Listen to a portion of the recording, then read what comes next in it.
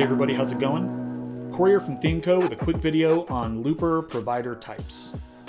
Now if you're watching this video, I'm going to assume that you've already seen our looper introduction video, and if you haven't already, definitely check that out first, as we're going to be diving just a little bit deeper here with some of the concepts surrounding loopers. So from that previous video, you'll remember that we talked about how loopers can essentially be applied to any element in your build. And loopers are broken down into two different pieces. There is the looper provider component, which is where we set up the data that we want to work with. And then there's the looper consumer component, where we start outputting that data and formatting it with the elements that you already know from your typical page building experience. Now on that looper provider side of things, there are actually 5 different types as of this release cycle that you can use to access data in your install and then work with later with a consumer. If you've played around with any of our new post elements that came out in this release, you will probably know from clicking around a little bit that all of these are powered by using a provider set to the recent post type. Now we have this set aside as a specific type because for the most part we know that a lot of people are probably going to simply want to pull through their most recent posts, most commonly more than any other post type or certain situation they're working with. So when your provider is set to this type, we kind of do all the heavy lifting for you. There's really nothing for you to think about other than how many items you would like to output in that list. And so you'll see right now I've got 4, but I could update that to 2 if I wanted. And this is really important. You want to make sure that you've set the exact number you want to work with here, because that will specify how big the WordPress query is that you're working with. So just trying to keep that as small as possible is always better for performance. Now, if you want to get into any type of filtering with how you're accessing these posts, or maybe a particular post type, or perhaps a post type that belongs to a certain taxonomy, that is where you will want to start digging in to the query builder. So this is the second selection in our type list here. It's right after recent posts, and it really opens up a whole world of possibilities for you to work with. This is where you can specify the post type that you want to access. So behind the scenes, when you have it set to recent posts, it is just set to post by default, but we could access multiple post types, say post and pages together, or perhaps a custom post type that you're working with. Additionally, we can do some cool stuff like accessing specific posts or pages or elements from a custom post type. So maybe you have a shop and you want to pull through just a couple specific examples that you want to feature in a spot on your site. This would be a great spot to do that. And conversely, you can exclude those posts from the main query up here if you need to. More commonly, you'll probably do things like filter by taxonomy. So for example, say that you've got a homepage and maybe you've got your post tagged with different groups like travel or food, and you want to break those up into multiple sections on your homepage. You could do that by coming to taxonomies like I've done here and pull in a specific term. So in this case, I'm pulling through my travel tag, and I'm just saying any post that is included in this travel tag, add it to the list over here. And you'll see that I've only got 3 posts in my install belonging to that travel tag group in the back end of my site. Conversely, we could say, give me any post that does not belong to the travel tag. And you'll see that we've got 5 post outputting here, because on my provider, my count is set to 5. And then I'm just grabbing any post that does not have that tag associated with it.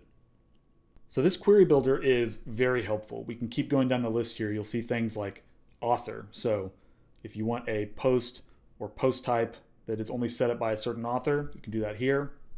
We can also filter by a date range. So you'll see that I've got 1 post back in January here and 2 in August. So let's say I just wanted those posts in August. I could say, give me all of my posts published after August 1st, and you'll see that list go down to 2. You could also give it a range if you wanted. So if you just wanted very specifically all of your posts from August of 2020, we could select August 31st here, and now only the posts that are happening within this range will be output to that list.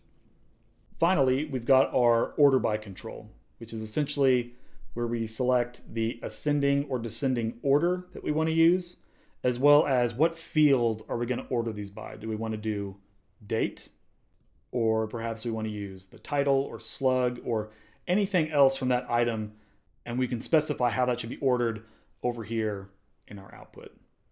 So lots of really cool stuff to do with the query builder.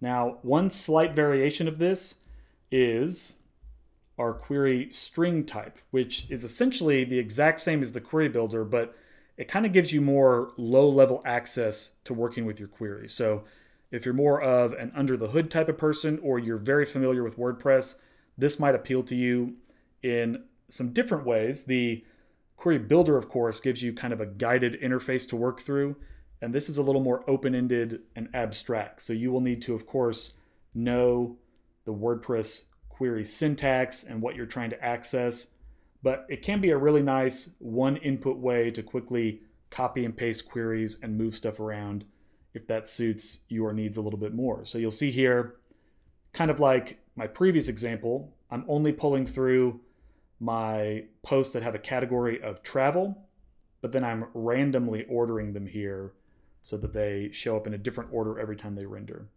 Now you can of course do that up here by jumping over to our order by control, and we can order them randomly.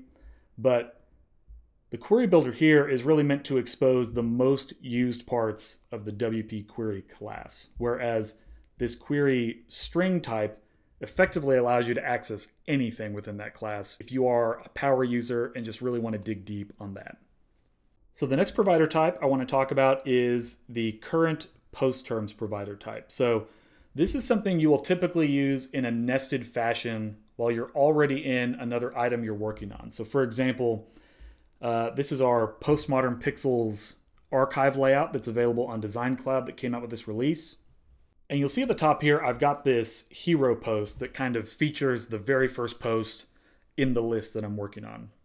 Within that post, I knew that I wanted to output a tag list if any tags were available on that post.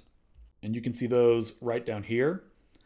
So if I hop over here and click on my tags div and go up to customize, you'll see that my provider type is set to current post terms. And then the taxonomy I'm using is my tags from my post. So this is where you would say, hey, I want to use categories, or if you're on your shop, maybe product categories or tags, things like that. And then next, I have my tag here, which is just a button. And I've turned on the consumer on that button to consume all the tags. So it's just saying output all the tags applied to this post. And you'll see that for that button, when I inspect it, its link is set up using the term URL, which we can access just by going here, type in URL, and I'll go down my list. So I've got my term permalink there. And that just means that when I click on this button, it would take me off to the archive page for that tag and show me all of the posts belonging to that tag.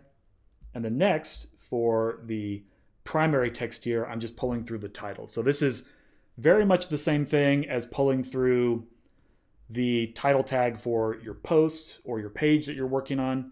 You're just doing it specifically for the type of terms that you're working on within that element.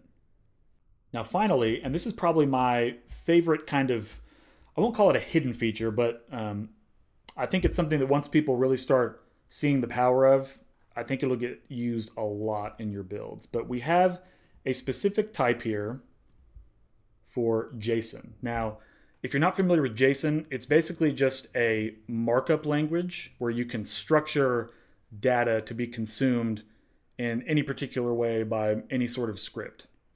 It's based on JavaScript, so if you're familiar with that kind of array object syntax, it won't be foreign to you at all. But the really cool thing here is that we can set up our own custom list of data and then loop through that list and output that information in a formatted way. Now, where I think this is most powerful is for situations like this. I've got kind of a faux discography here for an artist. Let's say I'm working on an artist website, and let's say they've got a bunch of albums that they've released. Well, there's going to be consistent information you would want to output for that. Maybe the album image, the album title, a short description, perhaps a link off to buy that album or the year it was released. I mean, I just kind of made this up, but there could be dozens more data points that you want to use for each of these items. You can see from my list here that I've got 4 different items. So each of these little curly braces encapsulates one item in my list. And again, if this syntax is foreign to you, don't worry. You can follow the examples on our documentation online. But you do really want to watch out for the structure of your syntax. JSON's a little finicky with how it's formatted. We need to quote everything here, and then make sure that the final item in your list isn't followed by a comma. But other than that, it's fairly straightforward, and what I really like about this is I kind of view this as a very lightweight alternative to custom post types. For example, in the past, if I was working on somebody's website and they had a big list of information like this they needed to output, I would have probably gone and set up a custom post type and had to register all those fields and keys and pull all that data through and just manage it in my install. And it's a lot of work. But with this, we can do a very lightweight version of that just by setting up our JSON object here. We can label these things however we want. I've just done some simple labels for my link, image, title, and then we can access that in our looper. So I love this feature for things specifically like this, kind of lightweight little situations where you might have otherwise needed a custom post type, but now you can get away with doing it all natively in the tool. And if you need to make an update later, you don't need to click on each item and find that piece of information and style it and tweak it. You can just jump back to your list and edit everything all at once. So for example, you'll see that I've got my title here for this fake album. If I wanted to update that, I just tweak my list, and you'll see over in the live preview that it comes back just how we need it. Now, the way that we access these items within this list is a little bit of a custom setup, because how you set up your list and these keys will be different from how somebody else uses them. So for example, let's take this title here. I've got my list, and this title output, I've just given it a key of title. So if I close, actually I'll just leave this up so you can see it. But if I inspect on my album over here, and you'll see that this is just a headline element that we've got kind of everything baked into it. If I jump down to my title, sorry, it's up here, you'll see if I click in here, we've got DC looper field, key is title. Now again, you don't need to remember any of this syntax. We can simply click on our dynamic content element here.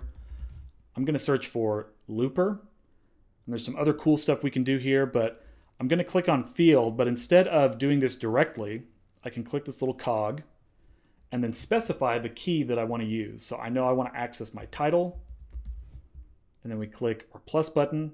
That adds it to our input, and now you'll see that we're accessing our title there. And since these are all different items, we can mix and match how this is used. So for example, in my subheadline here, I've got my description and then a little dash followed by the year. So I've got 2 bits of data being output in the same input. There's just a lot of really cool stuff that we can do with this JSON provider type.